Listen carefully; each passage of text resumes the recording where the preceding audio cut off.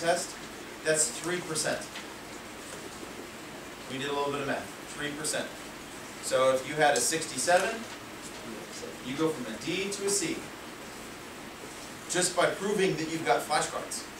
Okay, you've got to do something. Okay, you guys have got to do something because what you're doing is working. All right, we clear on what I'm talking about? Okay. Let's talk about Metamorphic Rocks. Okay. Another way that you can study, and I'm gonna try to model this for you, is making concept maps. Dejan, do you ever get to make concept maps? Yeah.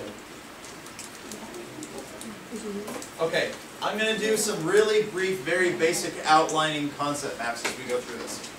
Okay, first thing with metamorphic rock. All metamorphic rocks are rocks that have undergone heat and pressure.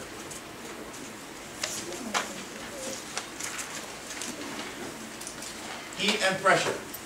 Heat and pressure does things to rocks. Rocks don't like heat and pressure. They kind of change. I liken this to, if I actually had some gal come in here like, Mr. Court, can I interview you because you bake? Okay.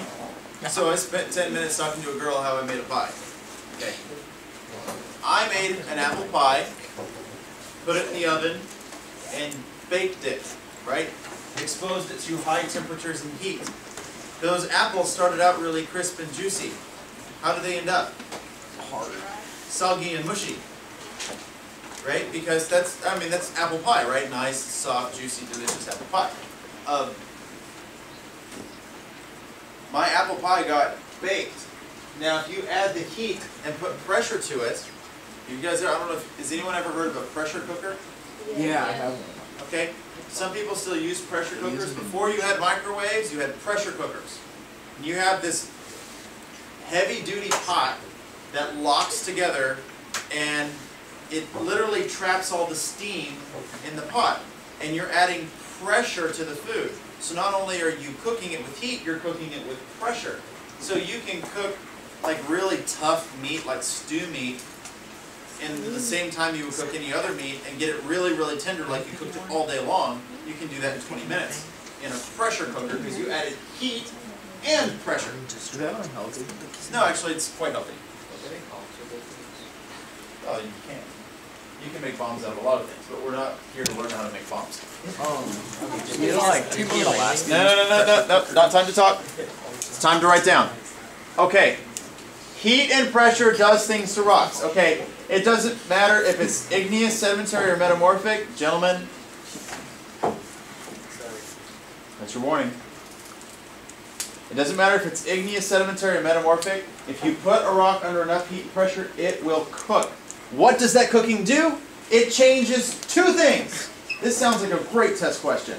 It changes two things. It changes the physical structure and the chemical makeup. Physical and chemical, right? Physical changes versus chemical change. What's a physical change? The shape. The shape? The Okay. size. What would be a physical change to water? What's that? Liquid or solid. Liquid or solid. So if it goes from ice to water, that's a physical change. What happens if I throw a bunch of salt in water? Is that a physical or a chemical change? Chemical. That's a chemical change because the salt is no longer salt. It's dissolved in the water. Okay. That's good you guys understand that. I'm going to see if I can find a better pen.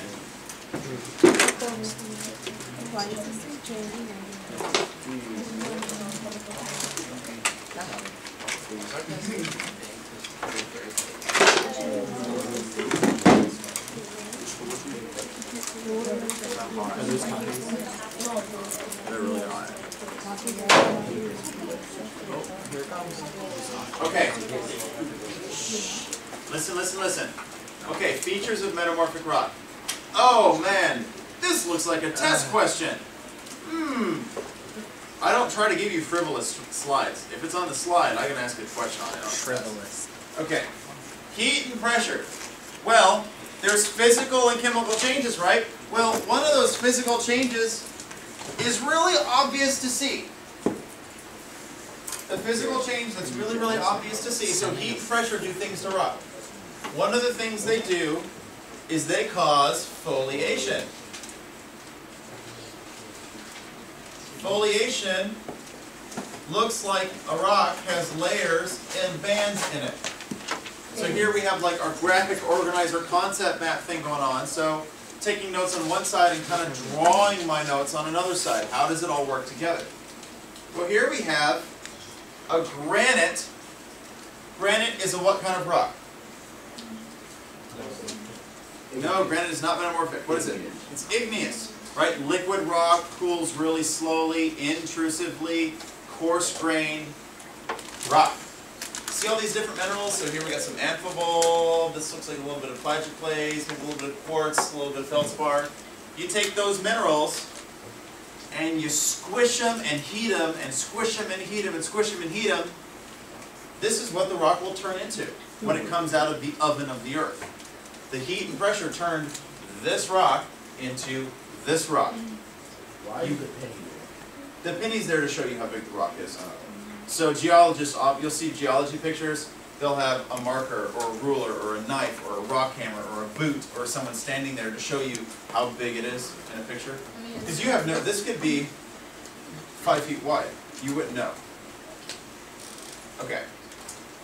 So I know that there's a rock, I always spell this wrong. Gneiss is a foliated rock. It comes from granite. So this would be some way you could be taking notes on the side. Another way to take notes that would be helpful to learn from. Okay? Did you get this? Okay? Okay. Now, well, wait a second. Let's talk about that gneiss a little bit more. There's two ways to get gneiss. You can get gneiss directly from granite. This is why that saying is just so goofy. Nice is nice, but don't take it for granite. Oh, Mr. Coy, you're stupid. Yes, it is very stupid, and geologists have been saying it for years, and we all laugh at each other when we do because how stupid it is. But if you can remember that nice is nice, but don't take it for granite, then you will always know that, oh, what's the parent rock of gneiss? Oh, Mr. Gordon, dumb joke. Never get out of my head. Granite. Okay. Well, that's one way. So gneiss is granite? That's one way. But it doesn't always happen that way. You don't always have these beautiful granites that turn into gneisses. Sometimes you start with a really kind of ugly rock called shale. Shale is a nondescript, typically black rock. It's sedimentary. It's made from clay. And it's got bands and layers in it. It's laid down. It's shale. It's very easy to break. It's not very hard. Shale.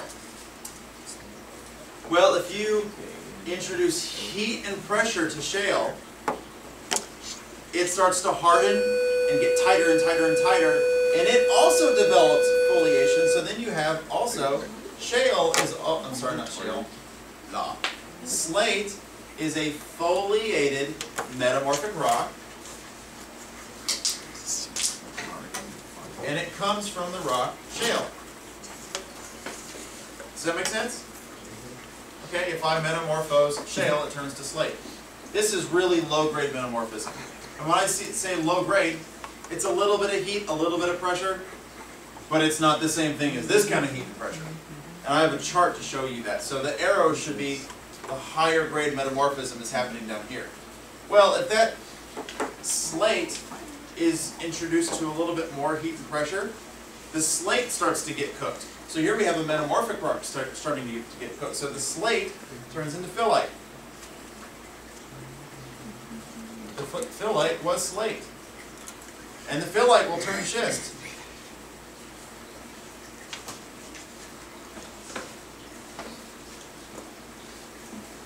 And the schist will turn to gneiss. Up here. Okay, so how do you get a gneiss? Well, you can either get it straight from a gneiss rock, or you can go through this process of metamorphing a shale. Okay, so you guys see the two ways to get a gneiss? Yeah. And Mr. Gordon, Yeah. and they're not possible to actually like reverse, go backwards, kind of? No, you don't go backwards. What would happen is if you have a metamorphic rock is like the rock cycle, there's no end, right? It just goes and goes and goes. But if you talk the most changed rock that you can get is a metamorphic rock. So if you work your way down through here and you get the gneiss, it's just going to sit there until one of two things happens. It either gets one of three things. It'll either get more metamorphism and change its structure a little bit more. Two, it could be exposed at the surface and break down and turn into sediments and then be washed away. And that would, make sediments, and that could make sedimentary rock. Or three, it could increase the metamorphism even more. And as you increase the heat and pressure, after gneiss, what happens? It melts. And then the rock goes back to igneous rock. So the only way to go backwards is to go back to something else again. And then go through the process again. That cycle. Cycle doesn't really go backwards, but it can go any which way in the cycle. Do you guys have any questions on two ways to get gneiss? I will say, gneiss, slate, phyllite, schist are all foliated metamorphic rocks. Might be a good idea to know what these are. I'm not necessarily going to say, here's a sample, what is this? But you should know that slate is a foliated metamorphic rock. Last year on my test, I had a chart, listed a whole bunch of rocks, igneous, sedimentary, metamorphic, and said what was each. That's how I tested it last year. We've changed it up this year, so you'll see how it looks this year. But that's my requirement, so I recommend you learn it. Okay, so this is what we just talked about. So here we have Asia. Here we have India. You guys notice, like if you look on a world map over here, India is smacking up into China, right? Okay, India used to be floating in the Indian Ocean. It smacked up into the continent, and when two continent crusts smack together, you make mountains. So what are the tallest mountains in the world? The Himalayas! Do you guys get that the Appalachian Mountains used to be that big? That's what's cool about the Appalachians. They used to be that big. Weathering and erosion. Weathering and erosion. So what we see in the Blue Ridge is what happened down here. So lava's magmas, a lot of metamorphism. Okay, over here, it's low-grade metamorphism. It's not as much heat and pressure because you're not right down near the heavy stuff. But as you start moving down into the metamorphic areas, you go from these nice foliated slates. Well, look at this. The foliation gets bent. And as you increase the heat, those minerals start to change a little bit. They start to separate out. Now we get these real schisty rocks. I mean, nowhere else in all of your school do you get to talk about schisty rocks. That is such a schisty rock. Come on. Okay, they start to separate out, and if you give it even more heat and pressure, the black minerals and the white minerals, or the light minerals and dark minerals, will completely separate out into big bands like we see in these gneisses. And if you keep adding heat and pressure, you get these little blobs of lava. Okay? Okay, so example of foliated rocks. This is just one example. Shale here turns to slate. The best countertops in the world, in my opinion, are slate, not granite. Slate. Slate is completely impervious to water. It's waterproof. So you don't have to treat it. You don't have to do anything. It's really hard. You guys have any questions up to now? So we've been talking about heat and pressure that foliates the rocks, and here's some examples. We got that? Okay. All I said was that there was a shale turns to slate. Okay. There's also another category of metamorphic rocks called unfoliated. This might even also be called non-foliated. I've seen it both ways. Non-foliated, unfoliated, they both mean that there is no foliation. And the foliation looks like what? Layers or bands. Well, what would that look like? This has got to be one of the coolest rocks I have. I just got this on a field trip. No. So what I'm going to do is I'm going to hand it out to you guys and do this serpentine pattern. Like go down the tables this way, pass over to Cedric and Danielle, come back up this way, pass over to Dejan and Sleepyhead here, and then back that way. Hit him with a rock. Okay? This is quartzite.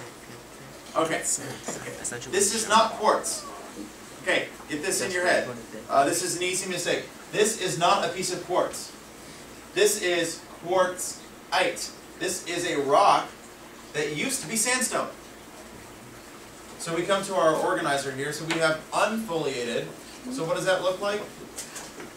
You know, just kind of crystals and minerals all over the place. Flakes and minerals all over the place. Okay, it's not foliated, it's unfoliated. The first example we have is quartzite, which comes from sandstone. Okay, quartzite from sandstone. Think about this. Here's your sandstone. Sandstone is made of what? Sand grains. Are sand grains big or small? Small. They're typically small. They're all compacted together, they harden, they lithify into rocks like this. You introduce this to heat and pressure, and out comes the quartzite. The quartzite, it's kind of hard to see, but you guys at all see the glint or the glimmer to this? Every little sand grain starts to grow into a crystal. The heat and pressure allows those minerals to start forming again, and you get these tiny little crystals. And you go from tiny little crystals to where this is, all of those sand grains are morphing into quartz crystals. But it's not quartz formed like a mineral forms, it's quartzite formed from sandstone. So I'm going to go ahead and hand this rock around. Really cool rock. Okay? I'm also going to hand around, this is a really beautiful gneiss. I got this in the western end of the county. This is just a beautiful gneiss. And this is slate. And you can see the difference if you look at these three rocks. Unfoliated, foliated. Okay? Okay, another example of an unfoliated rock. So this goes into my chart over here. I have marble. Marble is made from limestone.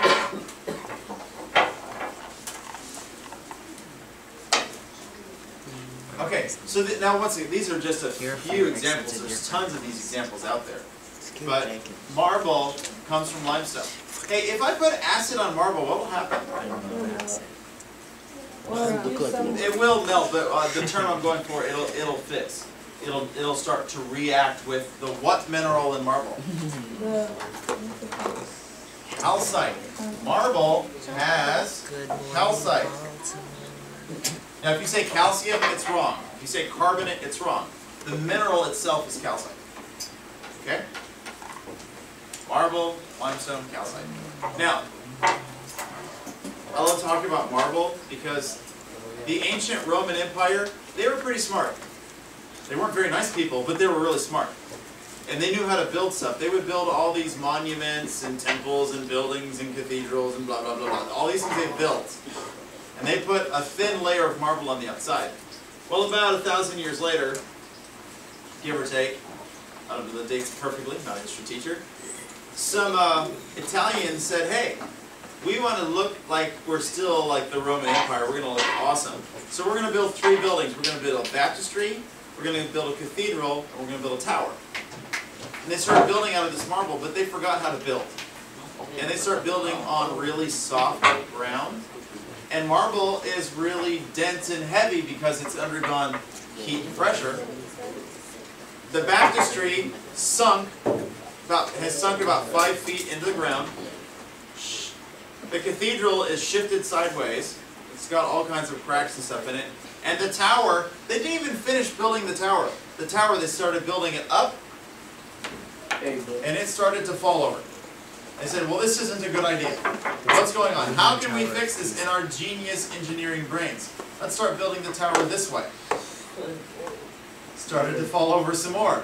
Let's do it again. Let's start building the tower this way. They kept trying to counter-build. So the Leaning Tower of Pisa even if they straightened it all the way up, it would be a curve because it's not built straight. But it's built out of marble. It's built out of marble. Yeah. Let's do Hunger Games. Okay. So we'll do it. one way to do like a graphic organizer is to do it this way and kind of have this to look at in your notes. If you know everything here, you're going to be in pretty good shape. Or you can look at charts like this. So remember that there is a graph on the test, you just don't know which graph it's going to be yet. I've shown you a bunch of graphs. So here we have the rock named slate, phyllite, schist, gneiss. So we have that increasing metamorphism. These are all foliated rocks. Here's the texture. These are non-foliated rocks. Now, this chart is adding something that I want you guys to write down. It's adding a rock called anthracite.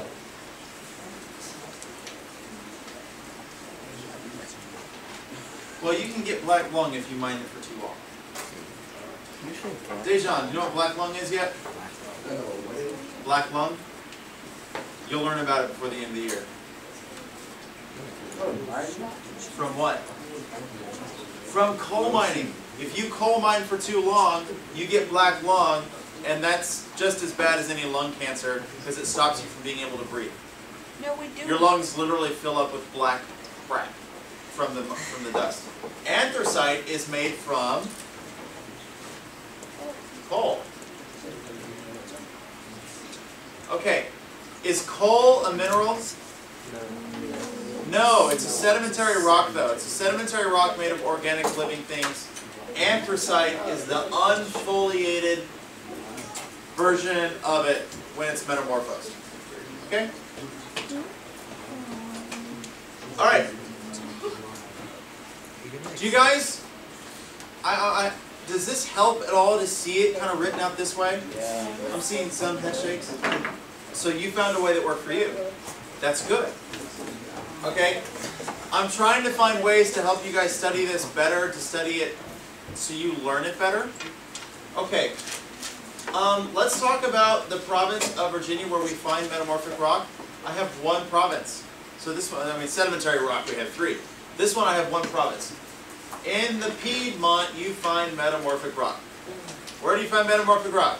Piedmont. In the Piedmont. Oh, that was hard. You find the youngest rocks in the coastal plain. In the coastal plain, that's good. And some over there. We'll review it in a minute, okay? The Piedmont. Okay. What province of the school is Woodbridge in? What province of Virginia is the school in? Piedmont. The Piedmont. Okay, if you wanted to go to the coastal plain, how do you get there? Drive. Oh yeah, you drive, yeah. But you can actually walk there too. Oh yeah, Fairfax. Okay, you turn onto Old Bridge. You can't turn left onto Old Bridge. It's almost impossible to do. So you turn right onto Old Bridge and go toward 123. And you'll pass by my Tackett's Mill and my favorite restaurant in Tackett's Mill. Okay? And you go, then the hill starts to, what happens to the road? It starts to go downhill. And it goes downhill actually pretty steeply. And it winds and winds and winds and winds. And about 1.5 miles to 2 miles, you're at the bottom of the road. Okay, at the bottom of the road, Old Bridge dead ends to 123. If you turn right, you hit 95. If you turn left, you go up into Fairfax, Lorton Prison, across the what river? The Occoquan. The long bridge there by the harbor. If you look back as you go up the hill, you'll see a whole bunch of boulders, and the river kind of stops and starts to go drastically uphill to where the Occoquan Reservoir is. You guys follow me? Okay? I've been there. When you went from the school downhill, all the way down the hill, you went from the Piedmont into the coastal plain. The bottom of the hill, coastal plain. Top of the hill, the Piedmont. That's going to actually make a difference in just a few slides. Okay. You have mostly metamorphic rocks.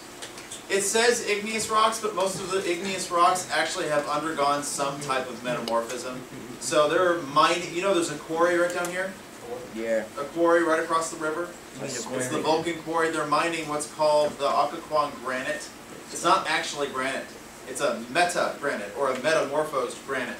It's a granite that hasn't quite made it to gneiss. It's really low-grade metamorphism. There is foliation in the Occoquan granite. So that means it has to be what kind of rock? Metamorphic. Because it has foliation, because only metamorphic rocks have foliation. Yeah. Is the core clean? Is the what? Is the core clean? Clean? Yeah. What do you mean by clean? Like swimmable? Swimmable?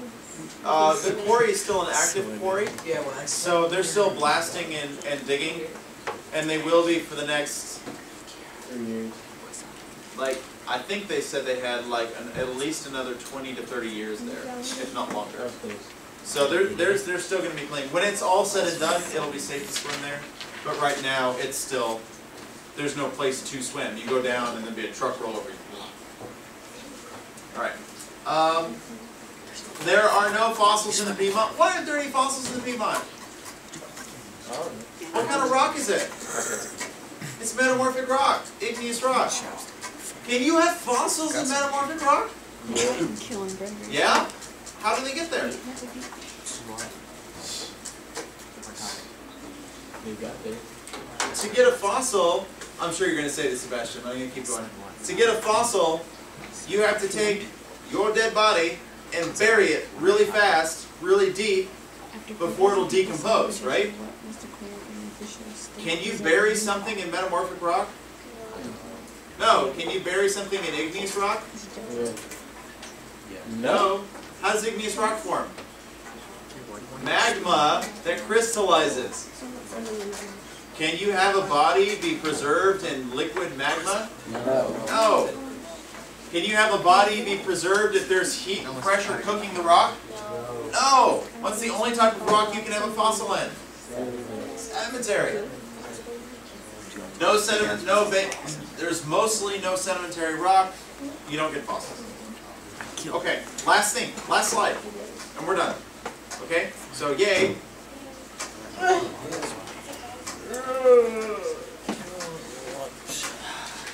If you want to go to the coastal plain, do you have to go uphill or downhill? Down. Down. Down. Down. We just talked about it, right? We're gonna go down the hill past Tackett's Mill, down to the harbor, right? Like the electric. If you wanted to go to have dinner at the Electric Palm, you go downhill to the coastal plain. If you want to have dinner at my favorite restaurant in Tackett's Mill, you go to Taco Bell. It's on the top of the hill. You're still in the Piedmont. In Tackett's Mill. That's up the street. In Tackett's Mill. It's in Tackett's Mill. Okay. Well, some quarries use like mining, but Why is there a fall zone? Shh. Mr. Hunt. I was explaining the quarry. Okay. Why is there a fall zone between the Piedmont and the coastal plain? Well, the Piedmont is up here. The coastal plain is down here. The entire thing. The coastal plain is simply not as high in elevation as the Piedmont. So water that's flowing up here has to get down here. So anytime you have a river crossing the Piedmont to the coastal plain, you get these waterfall features. Now this is not Niagara Falls waterfall, but it's still water going from high elevation to low elevation pretty quickly. Who's heard of Great Falls? Okay, Great Falls. Crossing the fall zone. Okay? So if I asked you a question, what is the fall zone? You would answer, Oh, waterfall like Down. okay, to give you a concise answer, the fall zone is an area where water goes from the Piedmont to the coastal plain because there's a steep elevation change. And every time we have rivers that cross this, we get waterfalls of some kind. I mean, look at the Occoquan Reservoir going from the reservoir down to the lower river really quickly. It's not a true waterfall, but it's a fall zone. So it's a fall zone. Okay? All right, can we review for the test? Please, I mean, the test is next class. I want to make sure we get this. So, review for the test. What's going on in the coastal plain that's so freaking awesome? Newest rocks, youngest rocks. What like Alexis said. What Alexis said. Young rocks, new rocks. What kind of new rocks are they? Sedimentary rocks. Is that what you're saying? Okay. What's going on in the Piedmont? What kind of rocks are those? Metamorphic rock in the Piedmont. Where is Woodbridge High School? In the Piedmont. What's going on in the Blue Ridge? Igneous rocks, the oldest rocks. What was that? No, Valley and Ridge is sedimentary rocks. What kind of sedimentary rocks? No, they're not the oldest. The oldest rocks are Blue Ridge. The only oldest rocks that you need to know about are the Blue Ridge. Okay, these are old sedimentary rocks, but they're not the oldest rocks. Okay, so the Valley and Ridge are really old sedimentary rocks. What's so cool about the Valley and Ridge? It has lots of caves. All right. How about the Appalachian Plateau? Coal can be found there.